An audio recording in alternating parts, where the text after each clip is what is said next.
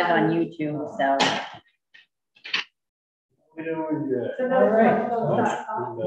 But you can talk all you want. As long as someone here who sees it. Yeah, right.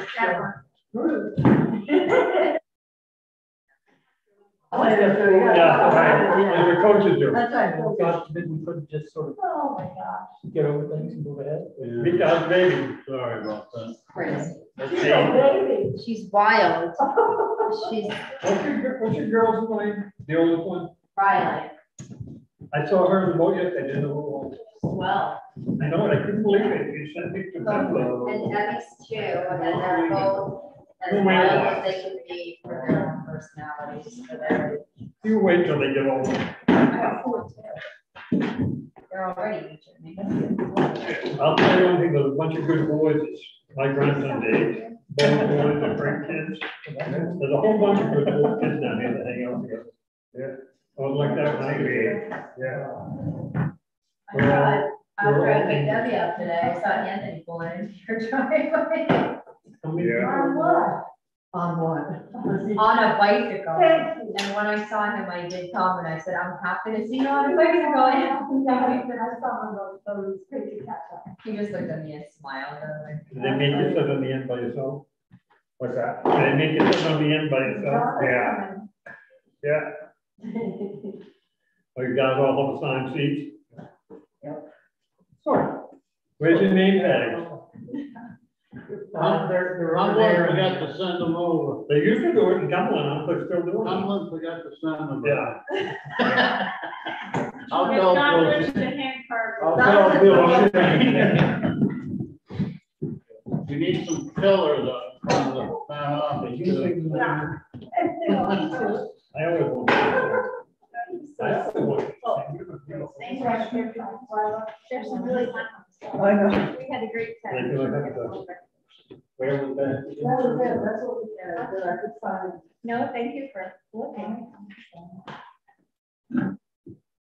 Sorry.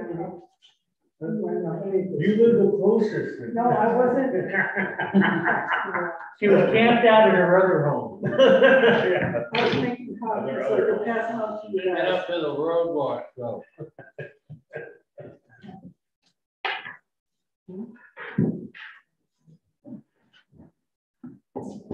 So,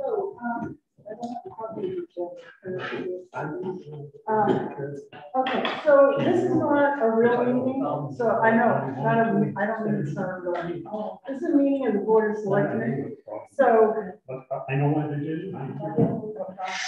so I'm going to call the meeting to order, but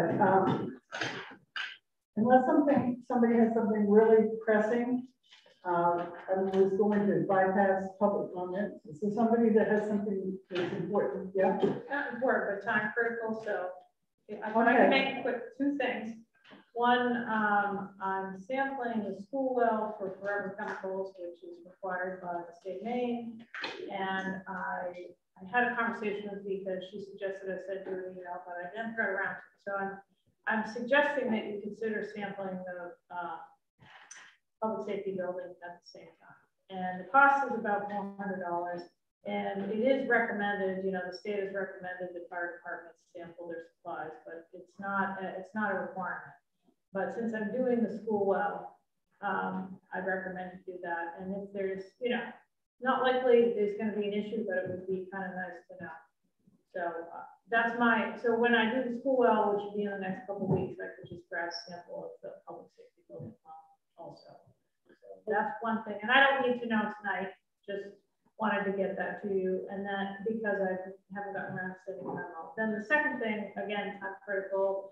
I've been working with the Island Institute and Emma Lent in particular on sort of some energy initiatives. And one of the things that she's been recommending is should be consider participating in this, and I'm putting the name with me, but it's a Partner of Energy Rural Energy Initiative Program. Islesboro and actually the town of Eastport have both participated historically. And it's a program to provide technical services. It's not a grant program. It's not a grant fund program. It's a technical services, technical assistance program to explore energy related topics. And since there's a group with CTC working on charging stations on the mainland side. And we've had some discussions in the community about electrification of transportation on the island side. It seems like it'd be a good opportunity to maybe apply for that and see if we could get some kind of planning services by the large, research labs and some of the smaller organizations that work on energy grid type of things. So for example, if we want to electrify transportation here, we need to evaluate whether our electrical system can handle it, and if not, what kind of upgrades we will need. Okay, that's one. Carol, is that something that CTC could do directly, or is it something that we have to apply for? Well, what the island is to recommend it is that the town apply and CTC be a partner and send a letter of support so that we work together on it. And we don't necessarily have to work, simultaneously together, but I think given the fact that there's that initiative, the timing seems good. So, and they felt the application will be better coming from the municipality than just CTC, And so when is this due? To April 15th. The application is pretty, it's pretty basic. It's not too complex. Okay. So I think we should handle both of those right now because we've got a huge agenda for the next meeting. Yeah. If that's okay with you. Fine with me. Yeah. Mike? I'd like to make a motion to authorize the town administrator to have the well water tested at the public safety town office building, up to $400, is that enough? Yeah, I would say. Up to $500? Yeah, let's say 500. Up to $500 to be taken out of Selectmen's contingency account number. Is there a second to that? Second. Okay. Any discussion on that? Jay? Is that for PFNAs and PFOS? PFAS, yeah. So it's for all the perfluorinated $400 or compounds. $500 for 2 places? That's cheap. Well, yeah, and there's Since actually, I spend a lot more. right, that's what it is right now in the state of Maine. Take it, run. Yeah, is this part of that program where they've been finding all the schools that had all the issues? That's a lead thing. Oh. I'm also testing the school for lead. So Okay. the lead, it's not lead, it's just perfluorinated compounds which are associated with these firefighting foams and firefighting operations and clothing. So I just think it would be, they're recommending fire departments test. So while I'm doing it. So will you be testing for like E. coli? And No, just PFAS compounds. okay. But I mean, I don't think you can test for E. coli. I'm happy to grab an E. coli sample. That's $10 if you want, but No, I just didn't know. I just wasn't sure exactly what you were testing for. just these synthetic forever compounds. Okay. All right. Anybody on the board have another question? Mary? May I ask Carol a question Sure. regarding the PFAS? Carol, I think I read that sludge was related to the forever chemicals. So I know back in the 80s, people brought sludge over from Yarmouth. I know Cynthia brought it over. They used it as, heaven forbid, fertilizer. Is it worth testing any of our streams that are running right now? I would recommend that you test so Chebig is not listed as, there are no properties on Chebig that have been listed as sludge sites. But we know, those of us who were involved in the baseball field, we did bring sludge over for the baseball field. So that's why I'm kind of compelled. I mean, I'm interested in testing the school well. But if there are other people that are concerned, the DEP does have a program where they'll provide financial assistance. It's kind of strange. You can test. If your test comes up positive, then they'll reimburse you. That's how it works. Otherwise, I hear I have to drive it to New Hampshire and pay $400 down here. Well, no, you can, I mean, I'd be happy to grab the sample. You don't have to go to New Hampshire, but I mean, I think the way the state program works, they'll reimburse you if you find something, which is kind of strange. Yeah, that's not really encouraging people. No, well, and some of the farmers are they're quite nervous about testing, obviously. Right, because once they are determined, then they're in trouble. So if there are properties where people did put sludge down that aren't on the state list, I mean, it wouldn't be a bad idea to test. The school did take a little bit of sludge on the baseball field. I'm not expecting that that's a problem, but we need to test anyway. And Carol, yeah. Is there anyone else in the audience or is there anybody with a question about this? Anybody else on the board? Okay, all in favor? Okay, unanimous. Great. And so the other question, I just assume cover this too, is this rural energy. So do we want to apply for this program? Yeah. Who would be in charge of it? I guess that's, okay, yes. So if somebody want to make a motion, then we'll talk about it. Make a motion to authorize the town administrator to apply for a technical services assistance program through the Department of Energy. Is that? Second. Okay, so moved and seconded. So my question is, how long is this application? You mean the physical application? Yeah. It's like 4 pages. And what I could do is prepare the application, input from the CTC group, and then you guys could review it. It's not, there's no money involved, so we don't have to come up with a budget Yeah, or no, I just anything. want to know who is going to do it, and then Right. who administers it. What happens once we get it? I would be happy to take the lead and work with whoever the CTC. community is interested. Some communities have energy committees. We don't have one. I don't think we need to make one. I think it's really, and some like Osbar sort of changed the orientation of what they wanted to do once they talked to some of the experts. So I think it's really just an opportunity to get some advice on energy.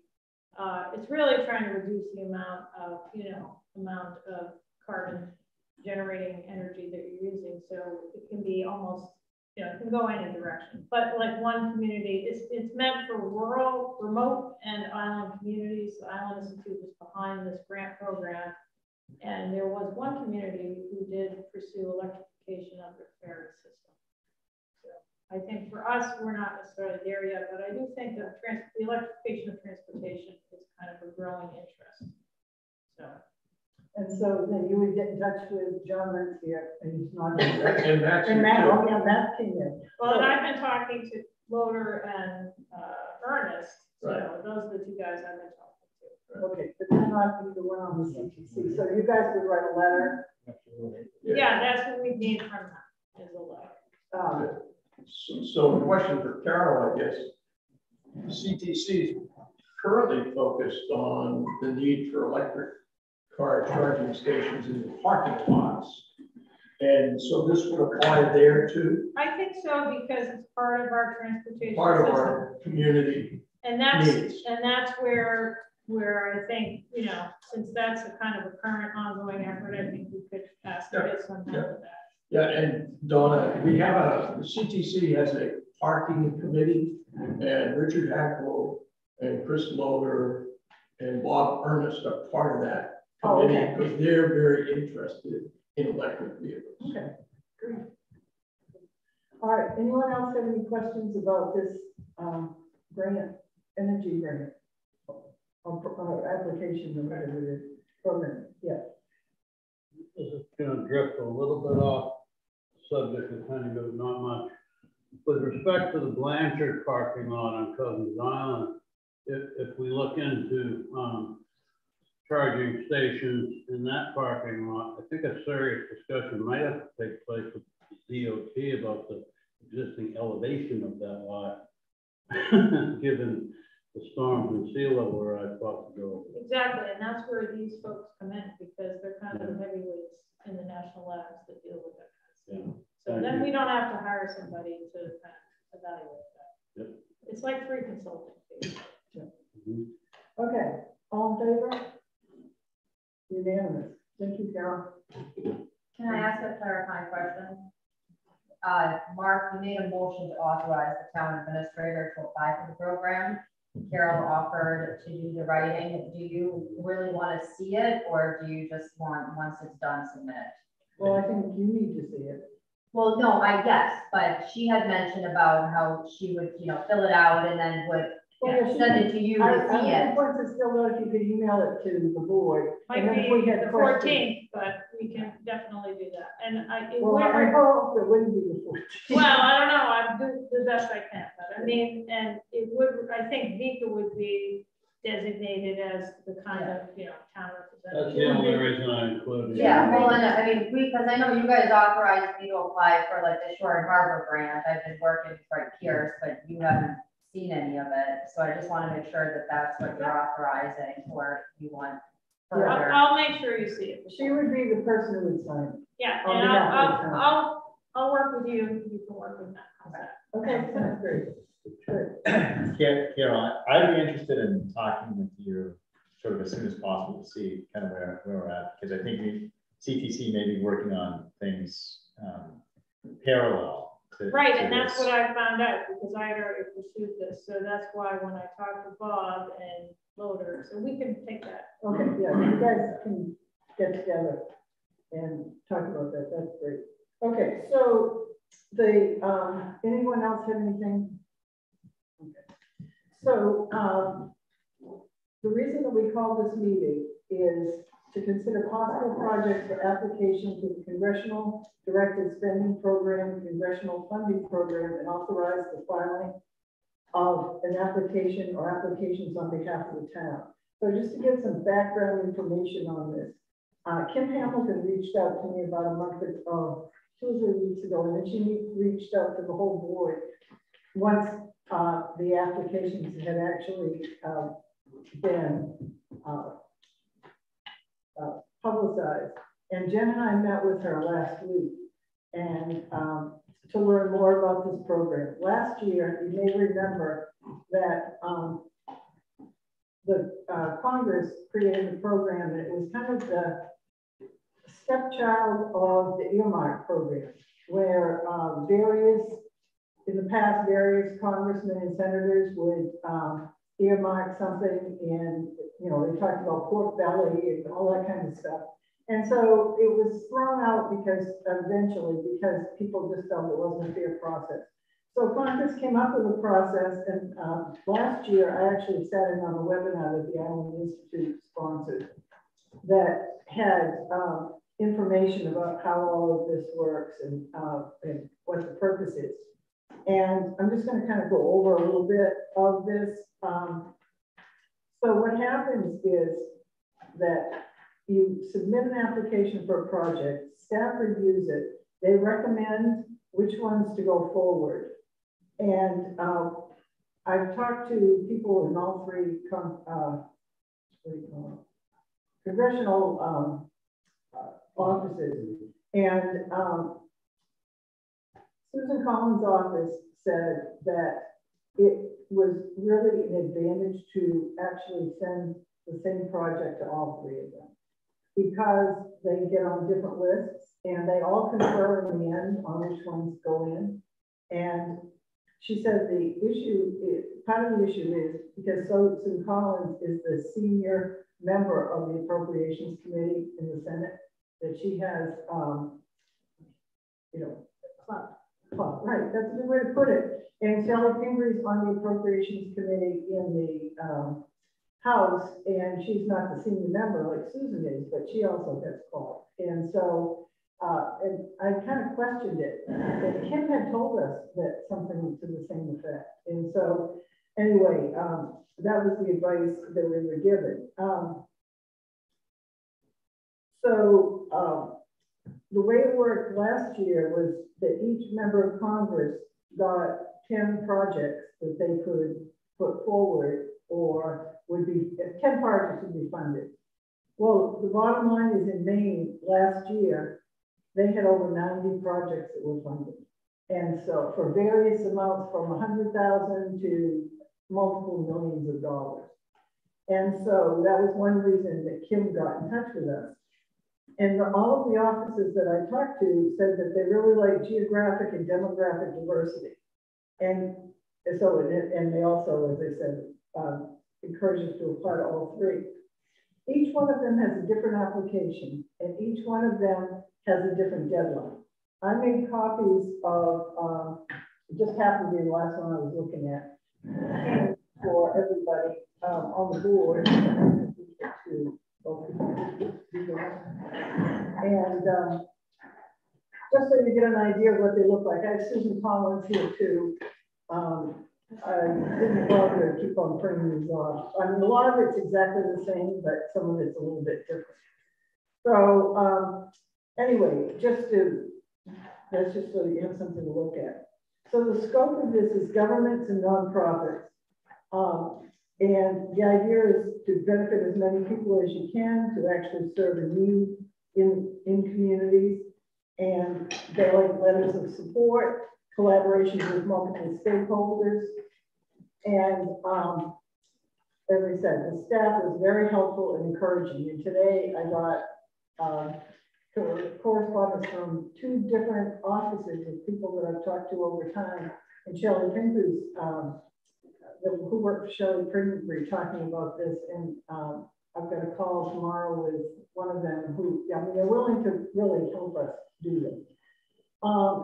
So when we were at the meeting, we kind of threw a few ideas. And so as we went forward, and as I kind of went forward on my own, and this is just what I've done and where I'm coming from on this, because this is a very fast turnaround, and these aren't easy applications, so it takes time. So I talked to all of them about these projects. First one I talked about was the stone wall. And basically we all decided, I mean, the person I talked to in each office, and decided we're not ready to apply for that, but next year we might be.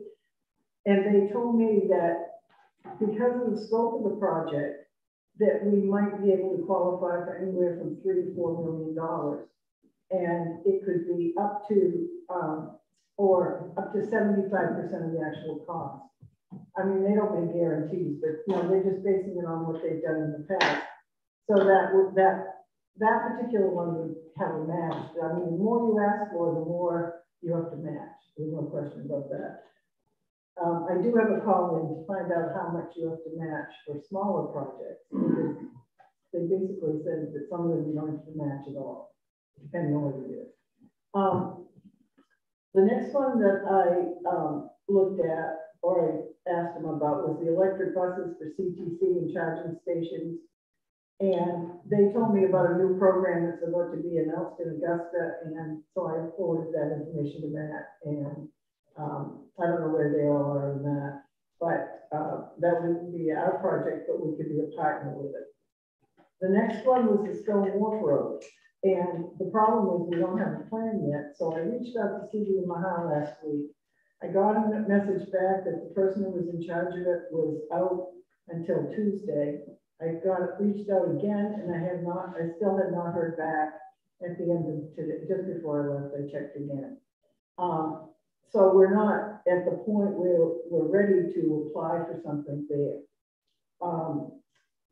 Unless he comes up with something in the next 24 hours. The fourth one was the 80-foot ramps at Cousins Island. And I think you'll all remember a year or two ago, the board authorized me to get an estimate from Barney Baker. At that time, he was working on a project for Yarmouth, and he didn't want to commingle the two things because of, you know, issues that Yarmouth had. Then I talked to Matt Tupper around the same time, and he said it wasn't a problem. So anyway, we've had conversations back and forth. And before that we reached out to him, we had a rough drawing from the flow people. I can't remember what, custom flow, I guess they call it. But we had really no plan or budget. And so, you know, a couple of times I followed up with Bonnie, and knew he was working on it. Mark had also followed up. And so when I reached out to C.V. Mahar, I also reached out to Bonnie. And today I received a pretty detailed proposal from him, from the engineering company, with a draft agreement. And so I'm going to pass those out in a minute.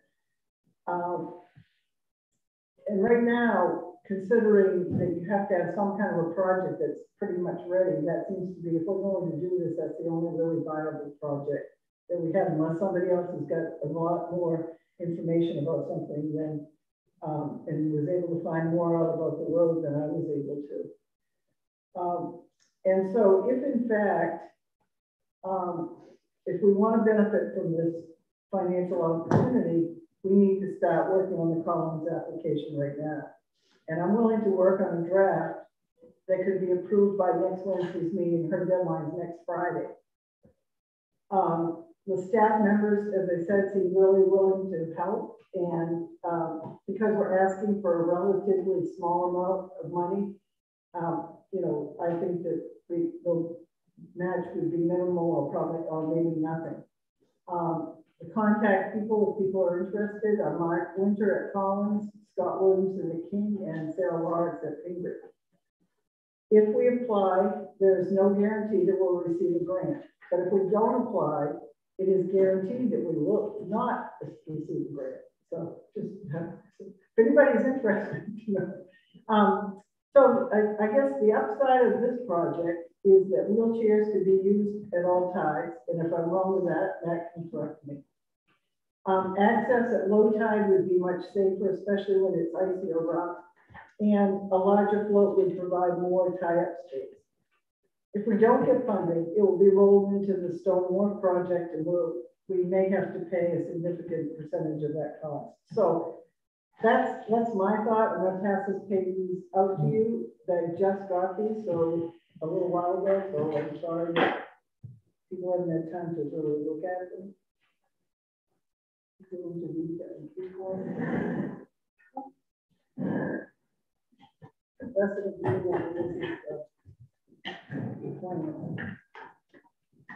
And there's three, I think at least three different scenarios that are here. And this is the kind of thing where we have to make these decisions about anything, because we can apply for something and just not accept it if we don't want it. I mean, if we decide we're not going to do it. But this is where we are right now. And so and you'll see as you go through, there's some scenarios of different things that will, different ways this could work. Matt, do you want to look at the next packet by accident? I don't know how to count.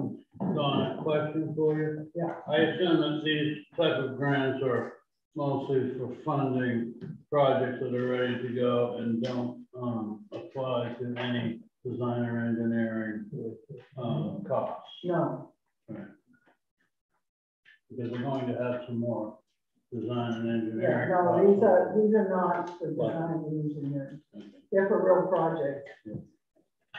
I thought that's what Vinyl Haven was design. Pardon me? I thought Vinyl Haven's funding was for design. I don't know. I don't know. Why can't we put it in the actual report? Well, oh no, the design is part of the project. It's like a project with a design. I mean, that's part of this proposal. I think Carol meant like a concept plan to, if you were going to do something, but not actually follow through. Because I asked them that question about the stone wall, and that's why they said that we should wait until we're ready to do it. Because the other thing they said was, if you apply for the stone wall this year and you got a grant to do the design, we're probably not going to fund you next year. But if you apply for, you know, you wait until you get the whole project. I mean, this is what, all I know is what they told me when I talked to them. I can't remember if that was Collins' person or Henry's person. He was Collins' person. But anyway, it's up to you guys, whatever you want to do. So essentially, if I heard you right, basically this grant is just for shovel ready. Well, that was my interpretation. Now, Carol may know something completely different than what I know. But all I know is, you know, Vinyl Haven applied for coastal, you know, climate resiliency, sea level rise. I thought it was planning. I don't think they'd have a specific project, particularly the sewage treatment plant. So I don't know how far down the design track they had gone. Yeah, I don't know. Well, you have to have some kind of a number. That's what they told me. You have a number that you can stand behind, you get documentation for. Right. And we don't have documentation for anything other than this. So that's, I tried. But I mean, this is a quick turnaround. I mean, when did we meet with her last week, Jen? Was it Thursday or Wednesday? Wednesday, okay. Yeah, so, I mean, that's the problem. And I'm sorry, when's the deadline, April? The first deadline for Susan Collins is Friday. A week from Friday. Yeah, a week from next Friday. And then the other one. So the likelihood of getting a plan back from Stevie Mahar and discussing it. Well, you never know, but. For Stonewalk Road. So Yeah. with Stevie and Mahar, I've been in contact with them, trying to get an update since it's been a month since you made a decision about what you wanted to proceed with. And I heard back this afternoon that the contact person and the person who's been working on the project, the email that I gave you, that person is no longer with the company. And we've been put to somebody else to finish that project. Oh, that's so, why, okay, that's why they didn't. They said it was out of the office till Tuesday. Well, and today I've been emailing him every week trying to get an update, and I hadn't heard back for 2 consecutive weeks. And I emailed last week, didn't hear back. Emailed today, came back undeliverable. So I called the office, and so Thank you for there that. might be a little delay now in that project. Oh my gosh. Just to drive on the. I mean, I was still golf hopeful course that maybe tomorrow the guy, I thought his guy got on vacation and was just catching But up. they did do a lot, so I don't think there was a whole lot to be done. Yeah, There would be more to be done if you wanted it raised, so I think it is pretty well finalized, so I'm hopeful that hopefully we can work something later. yeah. All right, well, that's where that goes. So anyway, I don't know what you want to do, but if we're going to do something, the way I've written the agenda, the draft agenda, which I think I already sent to Chris, but she probably hasn't even seen it yet. But I, to consider authorizing, to consider applying for the grant, because I think that with these federal grants, it's good that you have documentation that, that you, so we just don't apply for it without real formal approval. Okay. And if I may. Yeah. This might be a far-reaching question too. I'm not assuming that the Building Facilities Committee will be ready to make a recommendation to the community anytime soon. But if they were getting close with that type of project. It would. In fact, Jen and I talked about that. And I think that it was Jen's, and I'm not going to speak for her, she can speak for herself, but that they weren't really ready yet. I understand. Did they finally pick an architect? Yeah, but they don't, that's as far as they've gotten, I think. Oh, you're on that team too. Yeah. So anyway, so what do you guys want to do? Jen. I just want to read what Vinyl Haven got last year, or this year, I should say.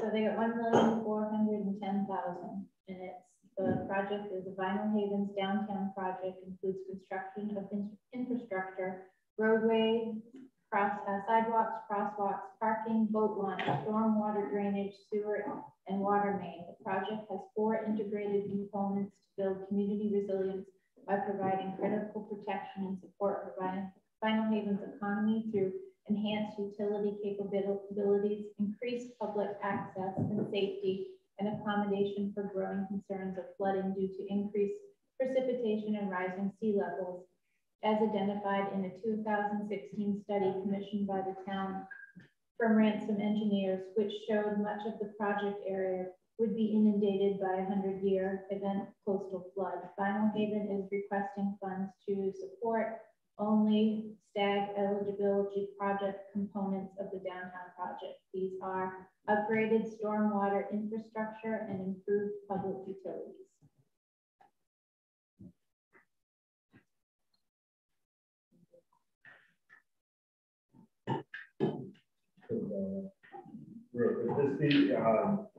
So the town approved to do a project, say, just Stonewall, they approved the go for a bond for X amount of money.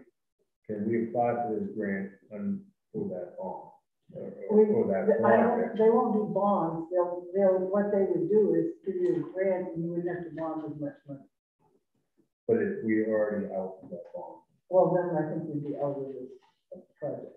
I've asked that question, the lawyer, because that particular question came up with the broadband discussion, and grant money cannot cover an existing bond or a bond in any form. Okay. But by the time, this time next year, we'll have a better handle. We won't have bonded anything, and we'll have a better handle on where we are with the stone wall. That was kind of the, as I, you know, they were really hopeful. I mean, they really chatted it up, you know, and asked me questions and stuff. And that's why they felt like, you know, that would be, I mean, they really thought if we could do the, you know, the road, that sounded like that would work. You know, any of these would work because they're all integrated in that other project. And it showed what they said was, whether it was the road or the Cousins Island thing, it's all part of the same infrastructure. And so this is like the beginning of something, and they can top it off. But, you know, that somebody's got to, you know, follow that. And, you know, when Congress works, they can have a whole different program by next year. The fact that they don't all have the exact same application and dates, I think is an example of how government doesn't work in the world.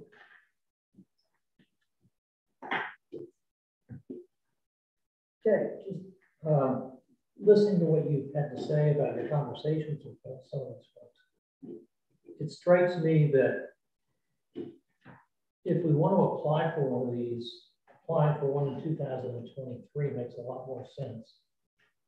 We'd have ready projects. We would have projects that we could put together as a whole, as in the Stone Wharf, the golf club parking, and the road, Stone Wharf Road. So that we'd be able to present a whole larger project. And we won't have worn out our welcome with some small, somewhat inconsequential piece of work.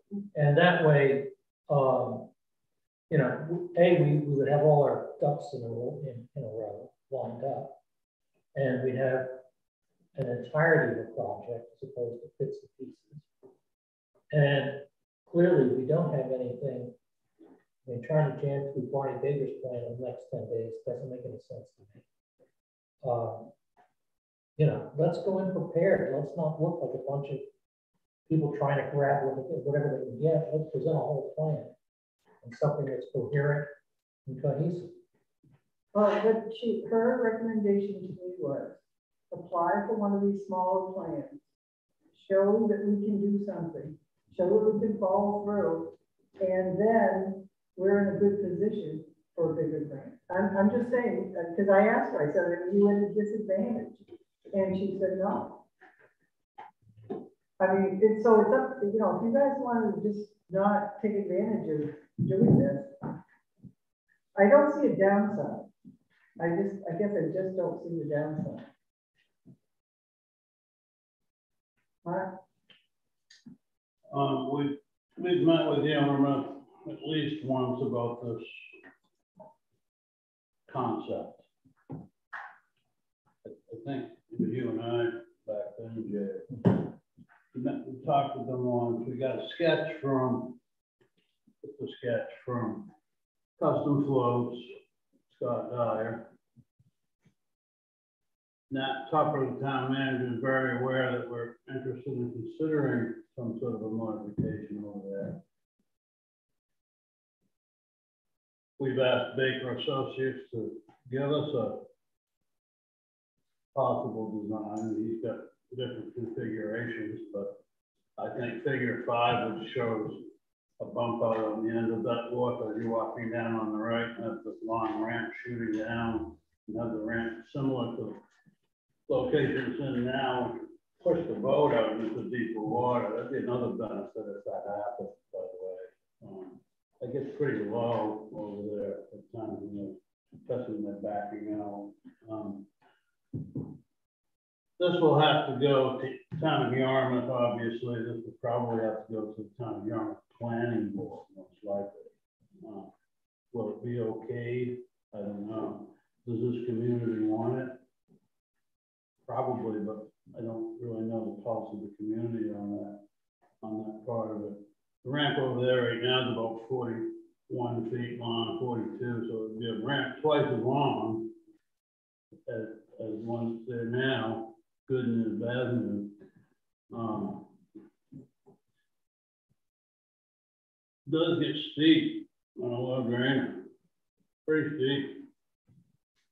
And I can't say that it wouldn't be beneficial for older people, people with disabilities, have trouble walking, and I can't see how it would make it easier for rescue calls as well, myself. So I think we should seriously consider putting in for, you know, this money, which is 350 to 400,000 is what we've got down here right now for a number.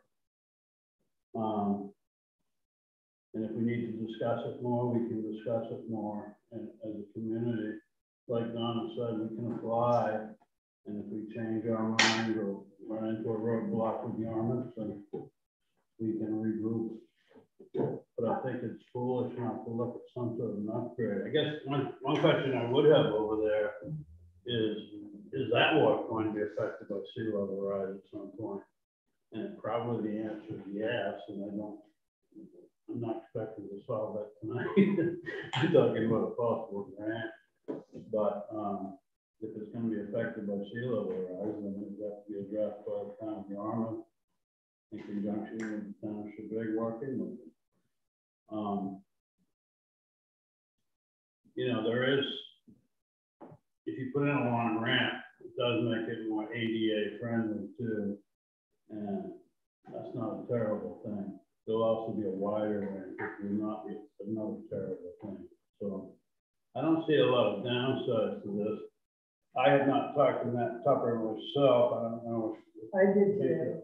Yeah, I'm under the understanding they have done a structural report on the existing wharf, which, as you and I know, was built by Scott Gibson and when was it?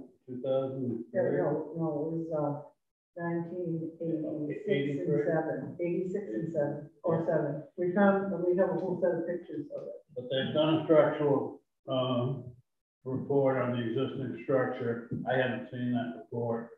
I haven't talked to Barney or Matt Tucker about that report. But I haven't heard any red flags about the wharf yet. I did talk to Matt Tupper today. I called Matt Tupper and then I called some of the people who live in the neighborhood over there just to get a pulse. And Matt said, you know, that he's prepared whenever this comes up to the Yarmouth Town Council or to the planning board to encourage them to support it. But he can't speak on behalf of the town of Yarmouth because until they bring it up. So that just makes sense. And he also said that this had been discussed by the Joint Standing Committee, and he had thought there was going to be a meeting to do that. And I did say that we were the ones who had dropped the ball because they contacted us and we talked about it, and it's never happened.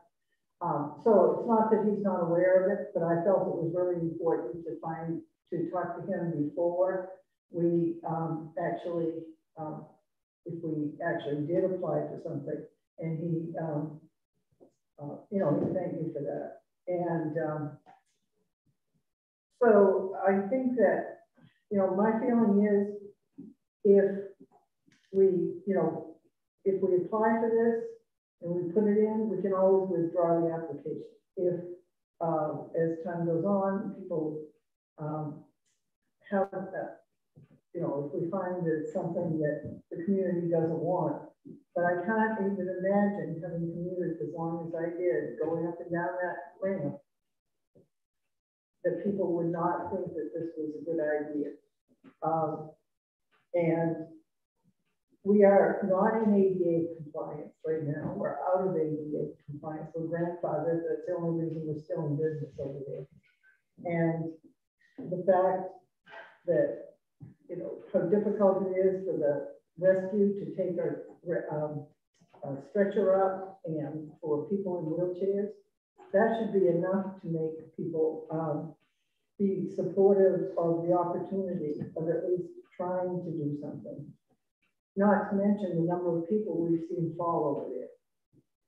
And this sounds very light, but and all the paint there shows you how difficult it is to carry things up and down the ramp because, you know, somebody dropped a can of paint. That could have gone down and hit somebody. So anyway, that, you know, I don't want to be a dead horse, but is there anybody in the audience who can marry? I think it's an excellent idea. It's something that should have been done a long time ago. And it's not just elderly people. I remember as a young mom trying to manage pulling groceries up, having a child in my arms. That was extremely difficult at low tide. And I see moms now, a baby in a car seat, a toddler in a backpack, and trying to get down a steep ramp. And just last week, there was one of our seniors who, and this was on the Cousins Island side, and this is a strong senior. He does a lot, but it was steep, it was getting dark, and I recall correctly about the darkness. He had a suitcase, he had groceries, he got down probably 10 feet and he couldn't go any further. He couldn't manage the suitcase. And the people were all lined up behind him. And Captain Beth came running down and jumped out the boat and went up that ramp and grabbed his suitcase and his groceries so he could get down safely. He could not manage because he had to hold on to those railings. But he couldn't, he was frozen. And I can remember the very first slippery night of this, it was either late fall or winter. The ramp was steep. I was the first person going down. I did not expect it to be slippery. I had grocery bag and I put my first foot down and I realized I was not going to be able to manage it. Melissa Ames was right behind me. She grabbed my bag, started to grab onto the rails. It's terrifying. I do not know how our rescue manages with the stretcher, but thank you for listening. Well, I'd just like to, this is kind of a testimony and thanks to Charlie Clinton, because if it hadn't been for Charlie, I can tell you a lot of mornings when I went over there, there's glare ice, and he'd been there and he cleaned it off or tried to clean it off and covered it with, you know, salt and sand, and would grab our hands as we came up over the top. Carol? This is, I'm not against the 80-foot ramps or anything. I think just my perspective is the Stone Pier project. I sort of am in Jay's camp where I think it would be better to go forward with a big chunk of change, a big project. Not that 350,000 is significant, but I think, you know, the Stone Pier is a daunting project financially, and I think we have, you know, the potential to gain more from that. And I guess the only other thing is I'm working on one right now for SNCC, and what King's office told us is because they did get a grant last year or this round for some kind of mobile welding outfit that, you know, they would consider our grant, but it would be a lower priority than, you know, some new applicants. So that's all you know, and that was just Senator King's office. I don't know how the other offices feel, but I guess what I would want to do is disadvantage a potential application for the Stone Pier for, you know, multiple $1 million for the sake of the money for an 80-foot ramp. Well, that's why I asked the question of the people that I asked. And because of the difference in the magnitude, they said that it would be looked at differently. And that may have been Susan Collins' office or Shelley Pigley's office. Yeah, for us, that's I think it was. Yeah, it was King's office. We only talked to King's office. We're submitting to all, but they did tell us that. So you got that same advice to submit to all of them? Yeah, but what they did tell us is, you know, you just got almost $1 million last year, and you will, you know, you won't be first in line. It's going to depend on, because they also, as you know, they have certain funds, certain pockets of money that they can access. It varies from year to year, and so they have to align their requests with the available funds. So they don't always know exactly what those are gonna be, so, but they did tell us we wouldn't be, you know, it's not like we can't reapply, but it's not like we're gonna be. Oh, but $1 million is a lot more money. I know, I'm just saying, Yeah. that's all. Yeah. Jen. I agree with what Carol said, and everything that I've read and looked at, it's not because I don't think that, you know, it's important to make Cousins Island safer, but I think this board has to have a focus, and just because there's, you know, money available now in this year, that we have to come up with something. And that's what I feel like. I mean, there's a lot to get done in a short amount of time. And I'm not saying it's not possible, and I'm not saying that people don't, you know, have it in them to do that. But this isn't a simple project. With all the things on Cousins Island and their planning board and you know, there's a lot of hoops to jump through to get to this. My feeling is it's much more advantageous for us to look at the big picture of the stone pier, and you know how many it's gonna be. We've talked about this, you know, millions of dollars to make it safer and to make it a facility for everyone. And this is the kind of grant opportunity that you get those kind of millions. And I don't think that if we go in with something small and something that can't be put together, it's not ready yet. It's not even close to being ready. That it's going to make us look bad. And next year, when we have all our ducks in a row, we try to come in with this, and they're going to go, oh look, Shabib's trying to, just like SMCC. I don't think that that's a wise way to look at this. I think we should wait. I think we should get everything together and then apply for the big component next year. I was just going to say that they said that even they don't give out a lot of those big grants. Most of their grants are little grants like this. They said that because of the particular need that we have, they would look at that. But if you look at those grants, that most of them are not huge grants. And oh, sorry. What am I saying? The telemarketer from East Millinocket. And you know, Most of what grants are not huge grants. Most of these grants that they give out are not, you know, because I told them the project could be $6 million, and that's why a lot of their grants are smaller grants, less than $1 million. I mean, I'm looking at $1 million, $1.3 million, $4 million, $1.1 million. You know, there's $4 million. Okay, yeah, whatever you guys want to do. I'm just saying I don't understand why the people I talked to would have suggested and really encouraged us to put in an application. If you don't want to do this, that's fine, but I think it's a missed opportunity because at some point we're going to have to do that project over there. And I guess I just don't understand why, from the time we've talked about this, why this has been an issue with people. Well, so just to touch on Jay and Jen's comment about having something next year ready for the stone pier, I think that's a pipe dream. We've been talking about the stone pier for I don't even know how long.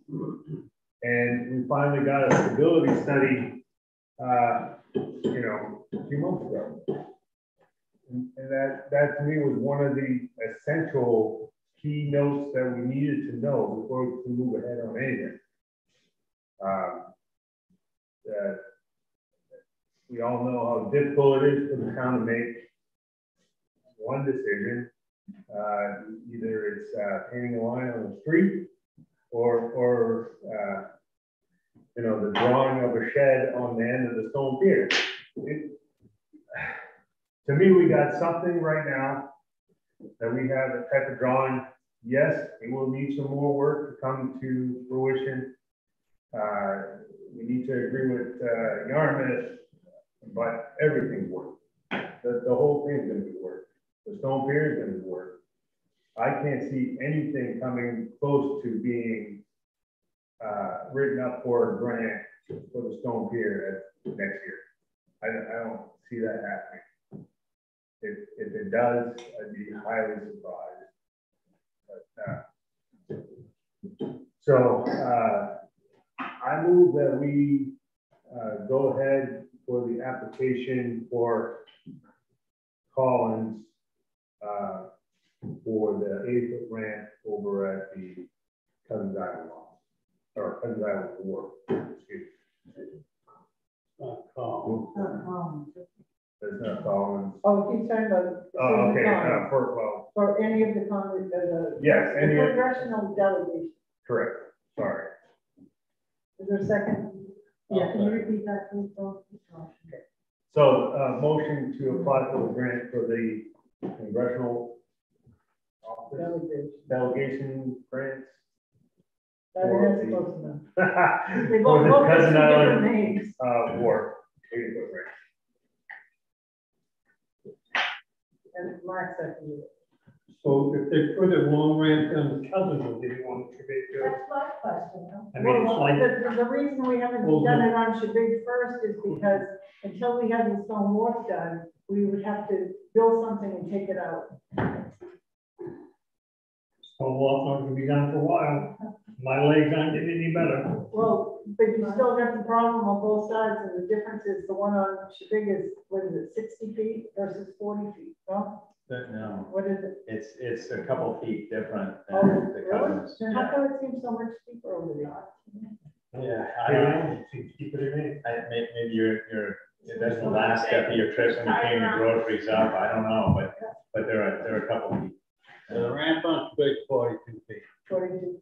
That's the one that Might be lower than the ground. 40. So it's really close. I really would encourage you guys to apply for this. Like Donna said, I don't see a lot of downside. There's no telling what the opportunity is going to be next year. Congress decided to just eliminate earmarks at one point. That could happen between now and then. This is available now. This is a project that we've talked about for a while. I think it does benefit the whole community. We can talk about whether we should do it on one side first or the other side first, but eventually we have to do something. And this is a step in that direction. I think it benefits not just people using the ferry, but people that use their own punts and boats to go over there. The float is totally inadequate for the amount of people that are trying to tie up over there. And whether it's it's really important for the town to address that, I don't know, but that's a big benefit that would come out of this. I don't see downside. Like Mark said, I'm a little bit surprised that sea level rise isn't addressed at all in the scope of this work. But maybe that's something that could be addressed, further down the road, and it's an add-on to the cost of any project that we do here that's shared with Yarmouth. But I think this is a really good start, and it's a really good project to apply for with this. So yeah, I would encourage you guys to support it. Anyone else? Bruce? Go ahead, Peter. No, you go for it. I was on the stone committee 40 odd years ago. We're having the same conversation you have right now, basically. And nothing has happened since then. So somebody got to kick somebody in the butt and do something. And I think the ramp's a good place to start. And I hope if you do one, you do them both. Because it's a chore for me to get up and down there in the water. And Matt will attend to that. He helps me half the time. And it's serious. My knees are short, to say the best. And I'm getting old. Not as old as you, Donna, but I'm getting old. You'll never be able to do that, no matter how hard you try. Yeah, you're born in 1950, right? Right. Okay, and I was born in 51. You guys aren't the only ones on the Big Island that are in that predicament of getting old either. Like you had brought up, Don, with the rescue. I've seen some very interesting methods used to haul the stretcher up and let the stretcher down on the ramp. And I think the 80-foot ramp it seems to be the standard that facilities are moving towards. And I think that we should be moving towards that. And I think that this could be a good practice project for the much larger project with the stone wharf. And if we show as a town that we can come up with a project like this, have it funded and complete it, I think that can only be advantageous to us applying for future grants and getting other projects going. So it's all good. It's a good project. Thank you. Lisa? I have a comment and then a question. So my comment is, or it's Bo's comment, where everyone is, it's evident that the stone pier has been in discussion for many years. But I'm hopeful because we are doing for the first time something that we haven't done before. We have a consultant that's going to be coming in that's going to be helping. We have 4 different meetings lined up. The first one starting next Thursday. We have, surveys that went out, things like that. It's progress. The engineering company that we're working with, based on their time frame, they said that if we can work together as a community and share our opinions, and they could take those suggestions and they can put that in writing based on what DEP and Army Corps has already told us we can and cannot do. They're hopeful that they can have legitimate project-ready drawings for us to submit for projects to start in 2024. So I know that it could be a pipe dream, but if we keep the momentum going that we've been going, it is possible. So I'm going to remain hopeful and say that we can at least get an idea of what we want to do and then fight about how we're going to do it. My question is, you said that this is going to entail a lot of work. What kind of work? I mean,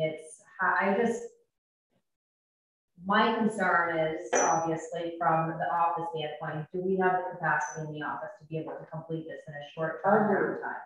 Okay. I mean, I'm happy to do what we can, but I just want to support me and make sure that we can do it and we have, the capacity to do that if we proceed with it.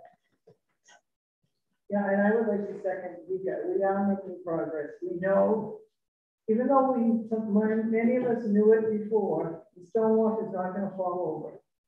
And as long as you don't give people work on it, if they have both those were failures. What? Both the times they repaired the wall were failures. Right, because of what they ended up deciding to do. Right. But the wharf itself is stable.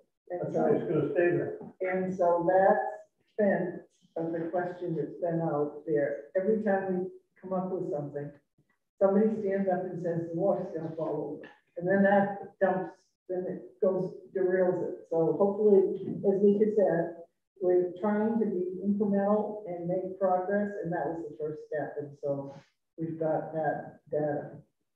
All right, anybody else have any questions? Mark? I won't waste much time, I promise, but Cousins Island has always amazed me and irritated me. And I was part of a lot of that work that went on 98 to 2000 when the Blanchard lot lease was pretty much up.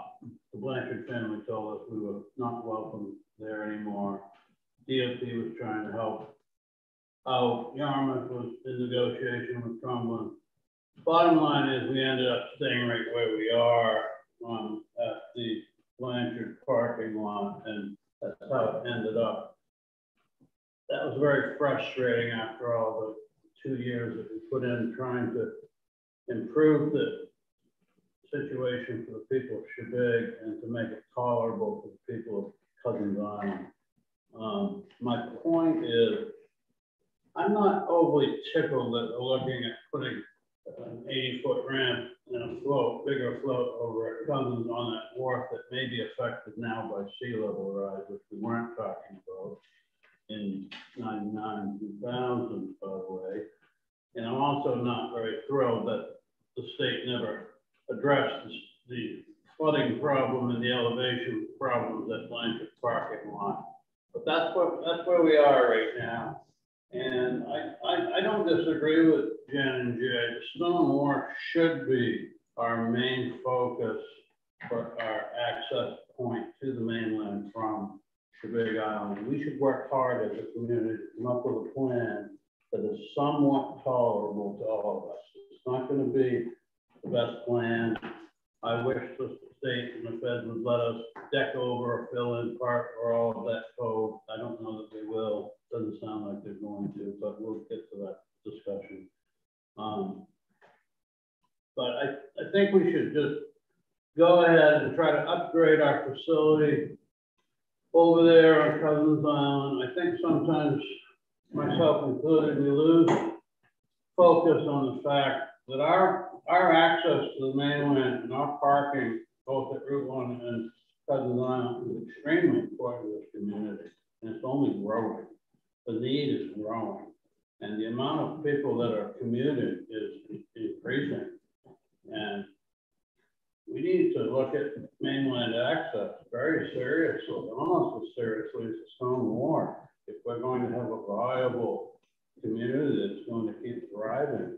We really need to understand that the mainland access point right now, where it is almost as important as the stone wharf and anything else. Because if we don't have that, where are we going when we get the stone wharf?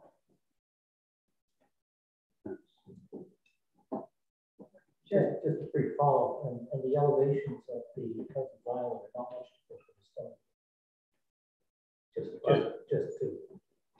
Yeah, my point is we asked the Department of Transportation when we ended up staying at Blanchard Parking Lot if they would address that, not even understanding the magnitude that we're now starting to understand with the possibility of sea level rise. And they basically refused to do that or take any more property to give us a mechanism for expansion of spaces. We tried everything, believe me. No, I'm not. I'm just making the point that you're absolutely right. At some point, we're going to have to address that side, because if we have 2 feet of sea level rise, guess what? There's no place to land it. Yeah, I lost a car there in 1996. It came halfway up into the parking lot. It was a 14.5-foot sidewalk going through. I'd like to just go back to one thing. This is the plan that has to be in 2 weeks, a little less than 2 weeks. Look at this, and it's very, in my mind, it's very reminiscent of the Collins plans in terms of there's no real plan here. I mean, which one are you going to pick? You've got so many things that you've got to go through, not the least of which is going to be the Yarmouth Planning Board. Right. And a lot of other things. We need numbers. Can I finish? Oh, sorry. This is, it's nowhere near ready. And presenting something that goes in on a, I use the word half considered basis, so to speak, is going to be worse for us than waiting and presenting a proper, whole, comprehensive plan as to where we're going that can include this as part of the whole thing. Certainly. It's just the other side, but the stone wharf has to be the focus. We should be presenting something that has a whole comprehensive plan that says, here, we can go forward with this. I'd like to echo what Vika said. We now have the information that the stone wharf is stable. We know what we can build on it and what we can't build on it. Now we can move ahead, because a lot of those questions that always tied us up and kept us from making a decision have been answered. So, I think putting this off for a year and so that we can get our ducks in a row and present a real plan makes a whole lot more sense than going off that front. And that's what I think this will end up being. Thank you. Question for somebody up there. So, does anybody know the difference in the height of stone here and Cousins Island wall? Where the ramps are on? I mean, that makes a difference in the pitch too. And the next question was, how big a float do you have to put an 80-foot ramp on? That's part Is of, it something that? that's part of the proposal. I believe the Cousins Island wharf is higher than the Stone Wharf, and that's why it's, Yeah. it's not a lot higher. Just on observation, when the stone wharf has, you know, a couple inches of water when it's been overtopped completely, the water is still just under the decking over at Cousins, so it's a little bit higher. It's not much higher. Yeah, not much Maybe higher, but 6 inches. I think that maybe makes part of the perception of the difference. Don, I can't read the, I can't read the size of this float on page 4 and 5. He's got numbers on the side of the float. But I will point out, and I don't know that these numbers. 20, it's 20 minutes. There's 20 by 40, 20 by 50. 20 by 50. 20 by 50. So does that mean we have to have the same size floor on both sides? It's 20 Doesn't by then contribute? If you had the same. Which ramp, one? I would have- Yeah. The first one's 20 by 60. They're the same. 2 is Yeah, they're the same. 20 by 60, and then the number 3, I guess that is 60. Yeah, they're all. Wow, 60.4. But yeah, 20 by 60. So yeah. And Cumberland has put in one of these systems over and on, but what do they call that cove over there? Right. And Long Island's put in something similar. And I don't know that these numbers are accurate, but on page 3, there is a breakdown. It goes right through from mobilization of a construction company, demolition and disposal, sub pier, which is adding on to the end of the wharf, ADA gangway, which is the ramp, gangway hoist, which is up over the ramp, Twin Dolphin would be the pilings that would hold it, floats, gangway float, safety railing, hardware, signage, lighting. So there is a budget here. It's $362,000. I'm not saying it's accurate because I'm not experienced in marine construction certainly, and I haven't gone through this with Baker to find out how he came up with his numbers. The way things, I will say this about the market right now. Now is one of the worst times to try to get a price on a project that you think is going to be this amount. That's the danger of anything right now. Castle Bay Lines had completely postponed a boat they were designing for mostly Peaks Island benefit because the price was, I don't know, 30 or 40% more than they thought it was going to be. They did end up getting a big grant just recently that replaced them in Ford at $3.6 million. Didn't need to waste time. I just wanted to point out there is a budget. No, this is a detail that's not. It's not, part of it is the actual plan would be incorporated in this to do it. What we need for a grant is the concept and a number. Are these ramps tied to the improvement on the stone pier? Can they be done before that? What ramp? The long ramps we're talking about, the bigger floats? The one at Cousins Island can be independent. Right, I'm talking about one that's big, is that tied to I the don't know. improvement? of the We've stone talked pier? about that because we don't know how high the wall is going to be. That's the thing, that we're just starting, as Chica said, I hope we come to those meetings the next 4 weeks. We have 2 in April and 2 in May, right? And First we're one hoping, starts next Thursday. yeah, and we're hoping that we get input from people, because as people have said, if we can move, we're moving forward. I mean, after we decided, the community decided they wanted to go to the stone wharf, the first thing I did was encourage this board to get a stability study, because that was always the area where people, you know, where things would fall apart. So that's what we did. And we've been trying to be systematic along the way.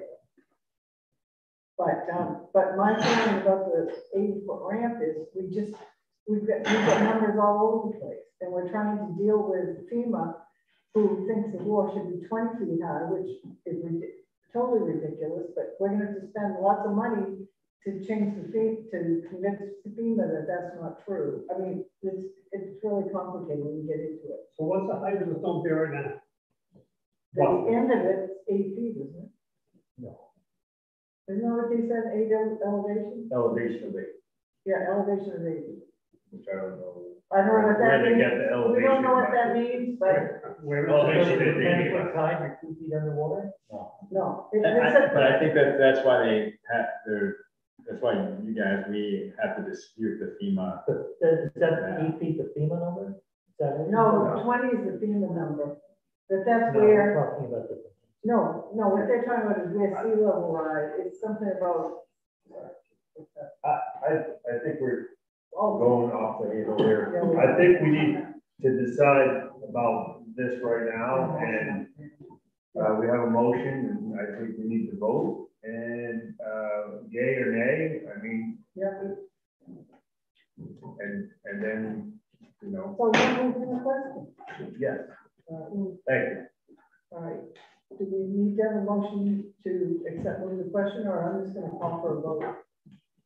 All right, all in favor of applying for this grant? All opposed? So, what we'll try to do is see if we can get the first one in by next Friday. Do we want an agenda item to talk about this again, or, I mean, basically, we just got a motion. What was your motion, Bo, to actually apply on the grant? So you've already made your motion. Yeah.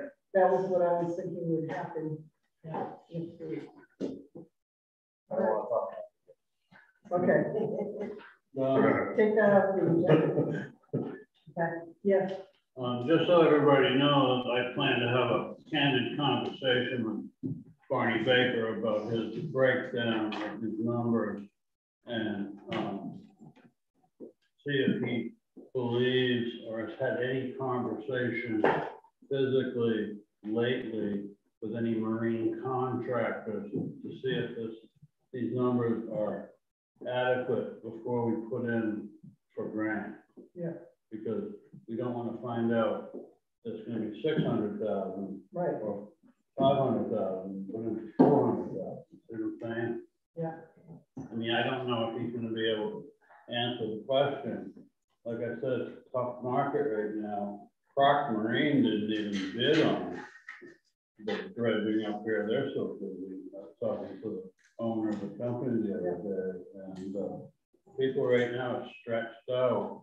Prices are not going down. So I'm just going to check in with him just so everybody knows. So if you guys got a problem with it, say it now. Oh, that's fine. Yeah, Are you guys okay with Mark talking to Barney Baker? Yeah, ask him how he's coming on the Indiana project. That's gonna be on next week's agenda. Probably about as well as what's coming on the Stone Wharf Road. I think if we don't have anything by next meeting for the Stone Wharf Road, I think we need to give them a deadline. Yeah, It's ridiculous. I agree. I understand that, you know, somebody was yelled at one point and then I guess somebody has left. But that's really not a difficult design for an engineering firm. Widening a road and designing some diagonal parking and drainage. Really not that difficult. They did, I will say, they did have the work pretty much finalized, but I think in the transition of Justin leaving, me coming in, that really delayed things by probably 4 or 5 months. Yeah. And then what had happened is with me reading up on where he left off and where I need to begin, I found that, you know, the motion for you guys to discuss change in the parking. So that delayed him even more. And then the last month, unexpectedly, the person leaving. So hopefully I did email the new person today, asking them, you know, that hopefully we can get something sooner than later, because I did say we've been anxiously waiting for it. So I'm hopeful that we'll hear back. Who's the new person? I don't want to put you on the spot. I'm sorry. I don't remember. I'll tell you once I talk to him a couple times. Yeah. And I do agree that if we can get a design for the Stone Wharf Road, and then if we can get serious as a community about trying to come to some design consensus with the Stone Wharf, combining that along with continuing our discussion with the golf course, however that comes out, Makes a whole lot of sense. Bundling now together. Yeah. Mary? Do we know how high the wharf is going to be? No, that's part of the Don't we need to discussion. know that relative to the design of the wharf road? Because if our wharf is going to be high, then obviously we can't, unless we're going to have like a drive-through that the golf carts can go through, but we're going to have to raise the road. The engineers have taken that, we've asked Jason from Right Pierce, and they don't think that's going to be a major problem. That they'll be able to tie into wherever the road is. But we are thinking about that. I mean, Someone's not gonna come up to 8 feet. It's not gonna come up 6 feet. It's not gonna come up 5 feet, so. You know, I don't know if this community will agree to even pick the stone mark up, but the numbers we're hearing are 3 to 4 feet possibly. I've become one of those stone pieces, my father started the storms before. Just one comment, if it goes up 4 feet, the 80-foot ramp isn't as beneficial as you visualize it right now. That's one reason why we didn't look at the stone wall first. It's okay, you're gonna lose part of the golf course then anyway. Yeah. So, I don't think this needs discussion. With this kind of project, possibly being in the wings, I would encourage the select board to get back with the town council in Yarmouth and resume meetings of the joint standing committee. Yeah, that's what when I communicated with Nata today. I haven't even had supper yet. 7 o'clock. So when I talked to him today, that was, you know, we brought that up, and you know, it has been discussed with them. The other stakeholders with this particular project will be the harbor committee, the harbor master, as well as, you know, whatever permits we have to get from the planning board. Right. So the harbor master has called me once a year to ask how this, you know, what's happening with this project. You know, where is the township big on this? I know, because we've been talking about it for years. You know, I mean, some people think we just made it up last week. I had somebody actually say, well, nobody's ever talked about it. So, you know, this has been a huge, you know, there's been numerous discussions about it. That open, I think that open communication between the town of Shebig and the town of Yarmouth is really important. That joint steering committee ought to be active. Well, one thing too, that in this proposal that Bonnie Baker put forward, it's outreach to Yarmouth is part of it. Similar to the kinds of things that we're doing with the stone wall that they've done in other kinds of projects where you have somebody, you know, to try to help people understand what the project is before they decide that they don't want the project. And that's why I reached out to some people over in Cousins Island today, just to, I could, you know, just give them an idea that this was a possibility. Can I make a motion to adjourn? I think I would be happy. Thank you all.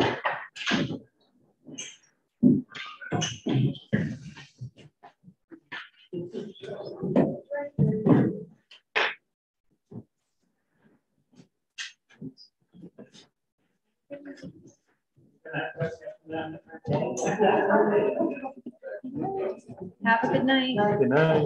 Good night, all.